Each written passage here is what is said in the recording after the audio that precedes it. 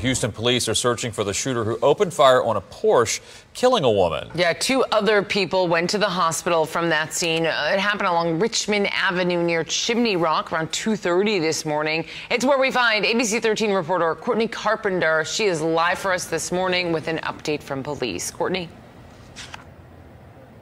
Yeah, good morning, Jeff and Courtney. The investigation continues out here. Police are still trying to figure out why this happened. A lot of their investigation has focused on this silver Porsche SUV. You can't see it right now. It's on the other side of those police cars. So when police got here around 2:40 this morning, they say they found the SUV stopped in the westbound lane of Richmond just before Chimney Rock. Inside the SUV, there were 2 women who had been shot. They say the driver was sadly pronounced dead here on the scene. The passenger was taken to the hospital and is expected to recover.